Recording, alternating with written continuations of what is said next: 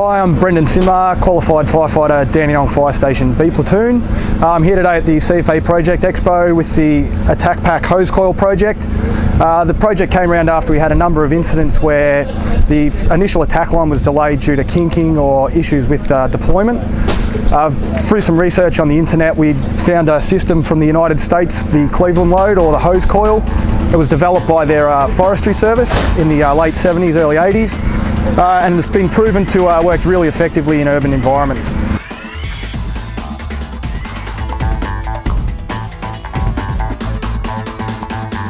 The hose coil pretty much consists of a 30-metre length of hose that's coiled around itself, a retaining strap and some elastic bands. Very simple to carry. We can either carry it on our shoulder or under our arm to the incident. Once the coil's been deployed and charged with water, we end up with a full 30 metres charged in an area no bigger than 2 to 3 square metres. It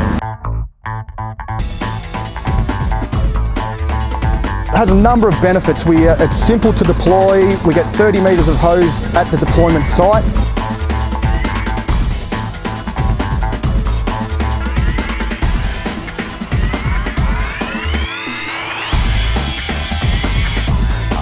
We can deploy it in high-rise or multi-storey environments on landings and then stand the hose up out of the way once it's been deployed.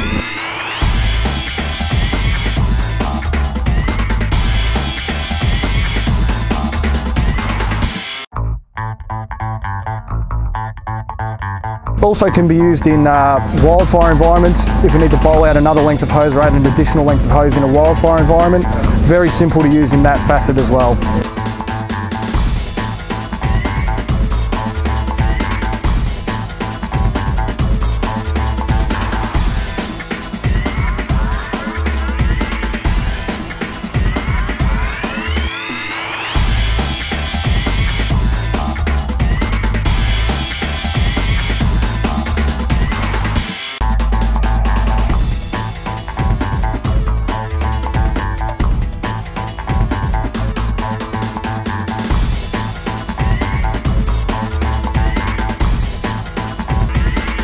The other benefit of the hose coil is that we can pick the fully charged line up and stand it up against a wall or handrail if we need to create access or egress for anyone evacuating the building or for firefighting operations.